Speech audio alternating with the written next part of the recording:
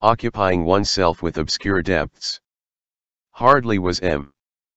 Leblanc seated, when he turned his eyes towards the pallets, which were empty. "How is the poor little wounded girl?" he inquired. "Bad," replied Jondrette with a heartbroken and grateful smile, "very bad, my worthy sir. Her elder sister has taken her to the Bourby to have her hurt dressed. You will see them presently. They will be back immediately. Madame Fabantou seems to me to be better," went on M. Leblanc, casting his eyes on the eccentric costume of the Jondrette woman. As she stood between him and the door, as though already guarding the exit, and gazed at him in an attitude of menace and almost of combat. "She is dying," said Jondrette. "But what do you expect, sir? She has so much courage, that woman has." "She's not a woman, she's an ox." The Jondrette, touched by his compliment, deprecated it with the affected airs of a flattered monster. "You are always too good to me, Monsieur Jondrette." "Jondrette?" said M. Leblanc, "I thought your name was Fabantou." "Fabantou, alias Jondrette," replied the husband hurriedly. An artistic sobriquet. And launching at his wife a shrug of the shoulders which M. Leblanc did not catch, he continued with an emphatic and caressing inflection of voice. "Ah! We have had a happy life together, this poor darling and I. What would there be left for us if we had not that? We are so wretched, my respectable sir. We have arms, but there is no work. We have the will, no work. I don't know how the government arranges that, but, on my word of honor, sir, I am not Jacobin, sir, I am not a Boussingat. A Democrat. 30 I don't wish them any evil, but if I were the ministers, on my most sacred word, things would be different. Here, for instance, I wanted to have my girls taught the trade of paper box makers. You will say to me, what? A trade? Yes.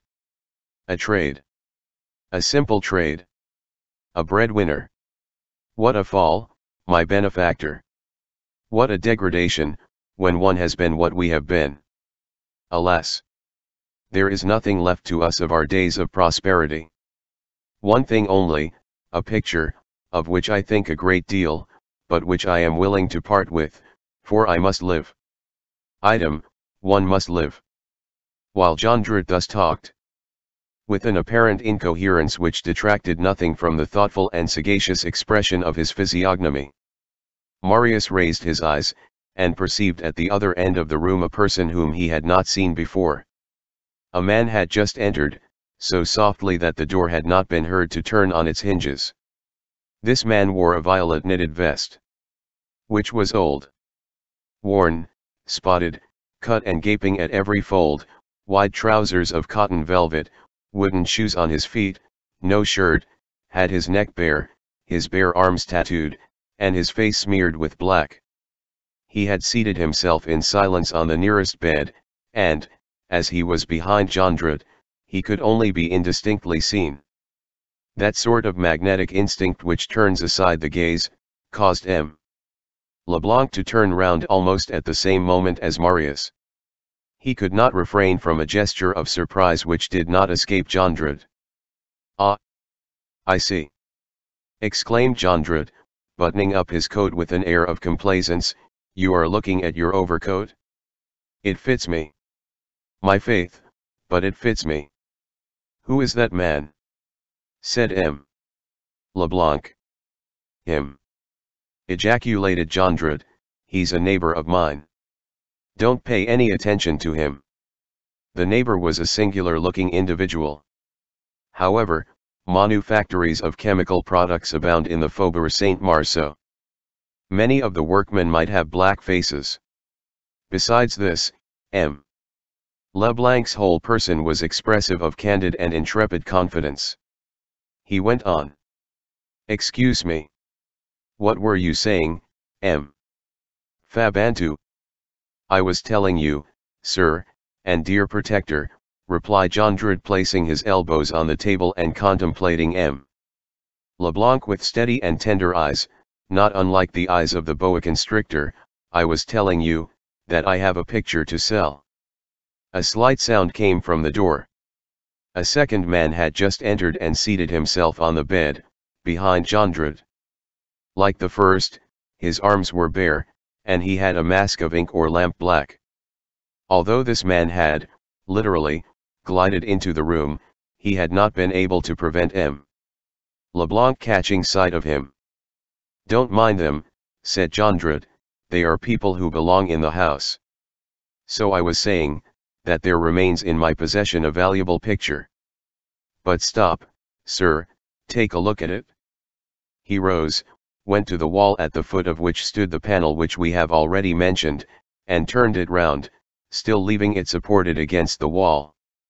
It really was something which resembled a picture, and which the candle illuminated, somewhat. Marius could make nothing out of it, as Jondrette stood between the picture and him. He only saw a coarse daub, and a sort of principal personage colored with the harsh crudity of foreign canvases and screen paintings. "What is that?" asked M. LeBlanc. Jondrette exclaimed. "A painting by a master, a picture of great value, my benefactor. I am as much attached to it as I am to my 2 daughters. It recalls souvenirs to me. But I have told you, and I will not take it back, that I am so wretched that I will part with it." Either by chance, or because he had begun to feel a dawning uneasiness, M. LeBlanc's glance returned to the bottom of the room as he examined the picture. There were now 4 men, 3 seated on the bed, 1 standing near the doorpost, all 4 with bare arms and motionless, with faces smeared with black. One of those on the bed was leaning against the wall, with closed eyes, and it might have been supposed that he was asleep. He was old. His white hair contrasting with his blackened face produced a horrible effect. The other 2 seemed to be young. One wore a beard, the other wore his hair long. None of them had on shoes.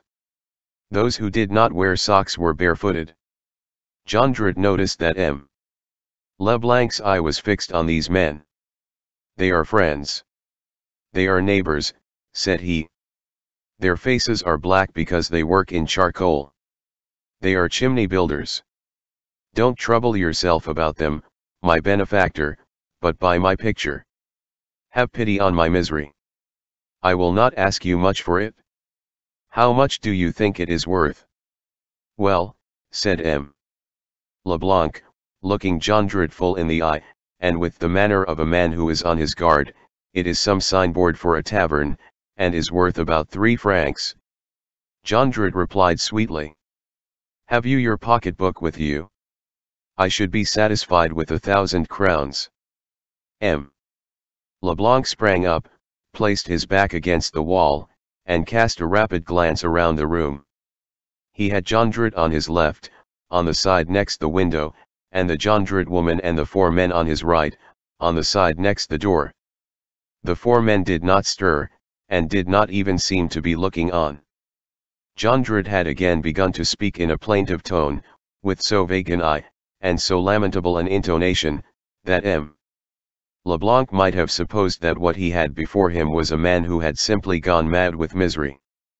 "If you do not buy my picture, my dear benefactor," said Jondrette, "I shall be left without resources.